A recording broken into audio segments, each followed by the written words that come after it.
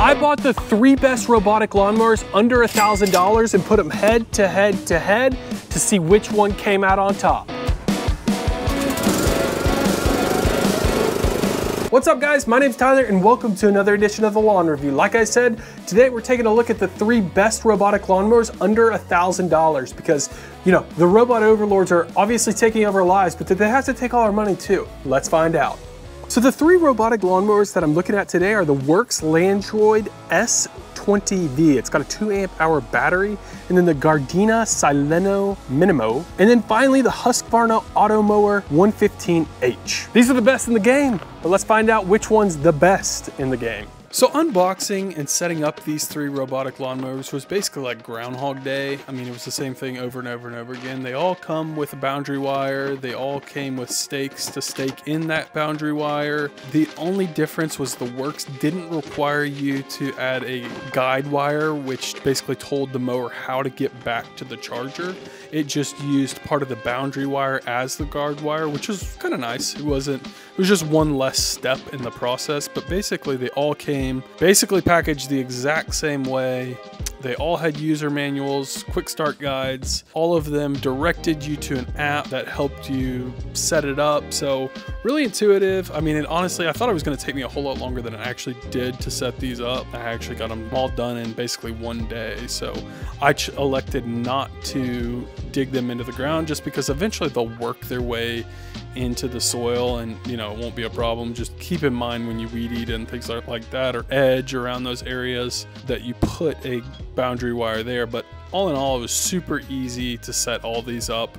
I'd give the nod to Worx here a little bit, just because with the Husqvarna and the Gardena that I had to cut in a return wire into the part of the boundary wire, or return wire, I mean actually like a guide wire that tells it, you know, how to get back. Like I said, the Husqvarna and Gardena are manufactured by the same company. Husqvarna, actually the charger for the Gardena, it says Husqvarna on it. So it's basically, it was the exact same setup between the Gardena and Husqvarna.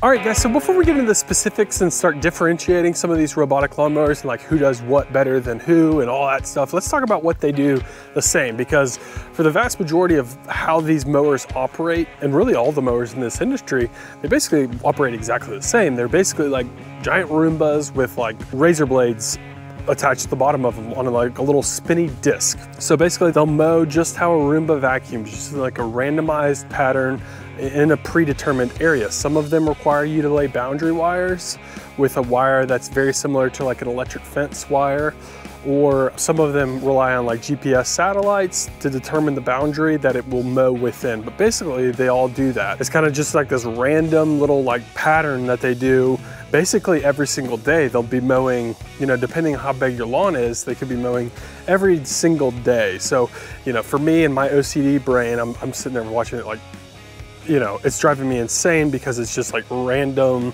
and it'll pass spots like this, like right here, like, yeah, it passes that like that because it's, you know, eventually it's going to cut it completely, and there's like math behind it that makes it all make sense. Like eventually it will cut it throughout the week, but as the week goes on, there's parts of it that are going to be left uncut. And for me and my OCD brain, it's like really highlighted the fact that I struggle with, you know, things not being completely done, because that's essentially how these mowers operate. They don't do the full job. They don't do the full mow all at once. They kind of do it in progress throughout the week. So that's kind of how they operate. And each one of these mowers too allows you to control everything you need to control the mower with on top of the mower itself. Like the Husqvarna right there, and then the Gardena is decent, a little bit, not quite as sophisticated as the Husqvarna, but you can get away with not downloading an app. You could just put check and it'll start running, and as long as you have that boundary wire set and you know, have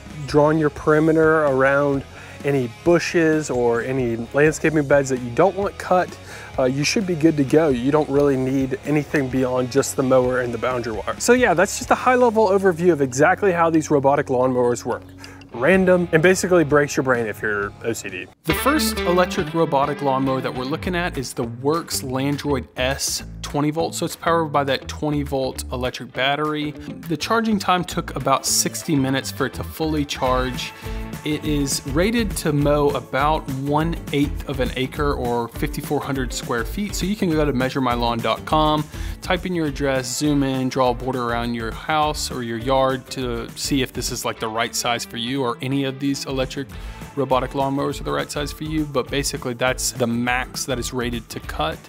And then the height adjustment goes all the way down from 1.5 inches up to 3 inches. So you have about 1.5 inches of play, and you adjust that with the knob on top of the mower.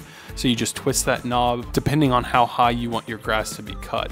And then the slope that it's rated to cut at is about 20%. And this is gonna be the lowest out of the three. So it doesn't handle slopes super well. Then it cuts at a width of 8 inches, and it's gonna run you about $884 or $885, depending on where you get it.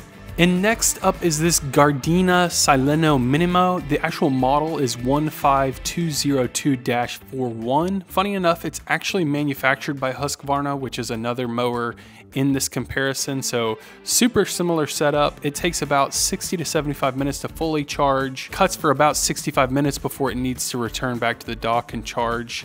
This one also is rated to cut about 1/8 of an acre, just like the Worx. So they can cut a similarly sized lawn, but this one, the height on this one is very different. It cuts at the lowest setting of 0.8 inches all the way up to 2 inches. So that's really low, probably more applicable to the warm season guys, some of you that like to cut your, St. Augustine really low, or your Bermudas really low like that. It does handle a slope pretty well. It's 25% versus the 20% that was on the Landroid. Very small mower though. It only cuts 6.2 inches, like that's the cutting pass, and that's a whole 2 inches less than the Worx. So it takes a good while longer to cut that same size lawn that the Worx cuts. This one's gonna run you $729, so $120 less than that Worx mower.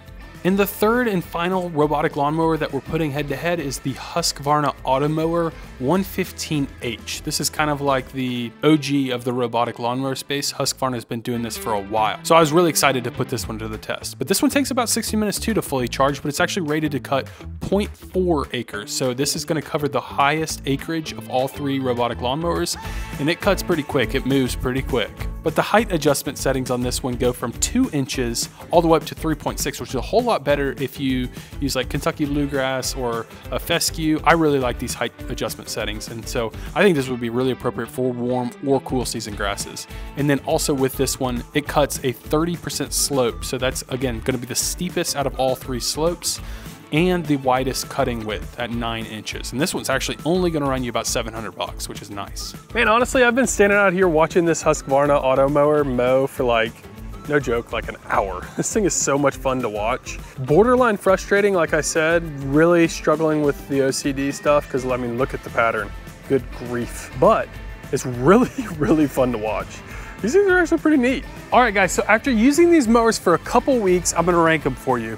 Number 3 is obviously the Gardena. It was basically unusable in my turf. If you have a warm season grass like a Bermuda or rye that you're trying to cut really low, you might be able to get away with that Gardena, but it's really slow and honestly really buggy. In some previous videos, I've dealt with issues like this too, where I could tell there was an issue with the mower, and so I kind of gave it, maybe a little bit of unfair advantage because I gave it another shot. And I'm kind of changing my philosophy on that. If I get something and it just doesn't work, that's exactly what I'm gonna tell you. And that's what happened with this Gardena, it just didn't work.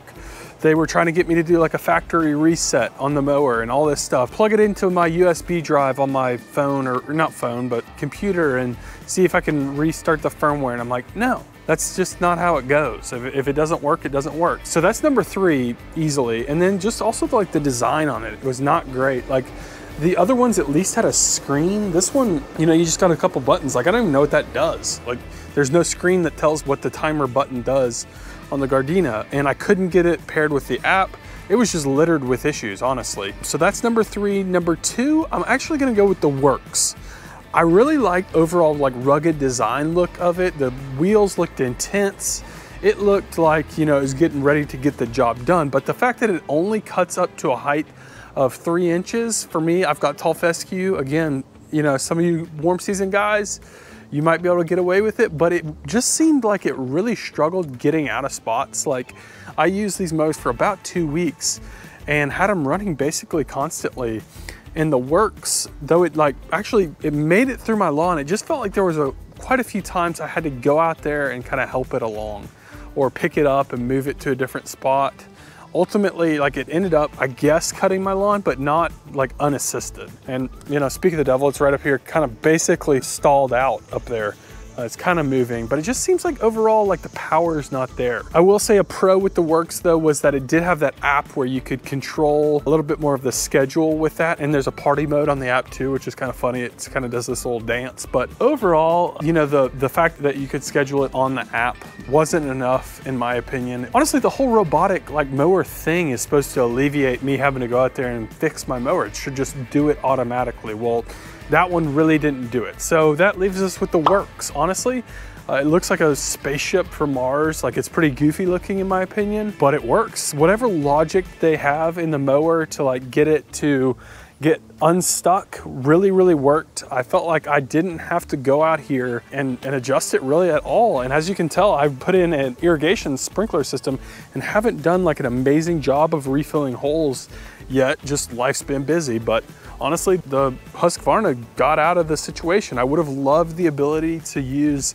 the app to kind of tweak the schedule because I felt like it was honestly cutting a little bit fast. Like, I didn't need it to cut as often as it was. I guess it doesn't hurt anything if it is, but you know, I couldn't do the tweaks on the app, on in-app, because with that 115H model, you just don't have the access to the app. If you do the 115, you do have access to the app. It's like a couple hundred, maybe $100 more, or maybe even less than that.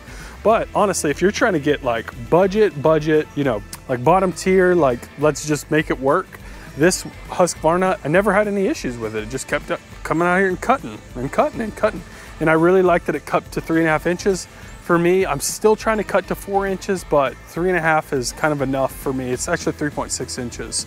And then it's got that 9-inch cutting deck, and it just moves real quick, especially compared to that Worx. That might have something to do with the grass height, but they should all be down, have cut, because I know that they've all fully cut my lawn at least once. The Worx is on the front yard, Husqvarna's on the back, so they should be working, you know, basically with the same amount of resistance, but the Husqvarna just seems to be moving a lot quicker. So I can cut more than the Worx. It's actually rated for that almost half an acre basically. So you can really get a good bit cut with this.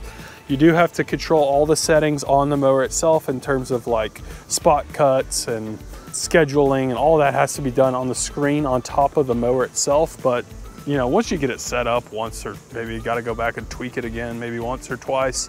But after that, it's pretty hands-off, pretty laissez-faire. So that's 1, 2, 3 for me. Oh, and by the way, it's also the cheapest. So it's gonna run you about 700 bucks. So you save 140 bucks or something compared to the Worx, and you don't even have to go outside. So it's a win-win for me. So the price for me is just icing on the cake with this Husqvarna. Man, that's fun to watch though. These things are cool. I'm really curious to see what the next couple years will look like with these things. I think they're gonna get pretty advanced, pretty cool looking. So let me know in the comment section, would you guys use a robotic mower? And for me, I'm not the demographic for a robotic lawnmower. I love getting out and cutting my grass and doing it myself and releasing maybe some toxins in my body. You know, obviously have a 3-month-old, so anxiety, you know, levels are pretty high. So being able to get out there and sweat some of those toxins out, so those anxiety toxins, is I think beneficial for me. So I'm never gonna use a robotic lawnmower long-term, but they're cool to watch. I had a blast making this video. So if you have any questions, you want a little bit more info on any of these mowers, just throw the questions in the comment section. I will be sure to answer them as soon as possible. Guys, thanks so much for checking out this video. If you enjoyed this video, I reviewed the top 5 electric lawnmowers, had an absolute blast making that video. I think you'd have fun watching it too. So click right here if you want to check out that video. Until next time, keep cutting. Peace.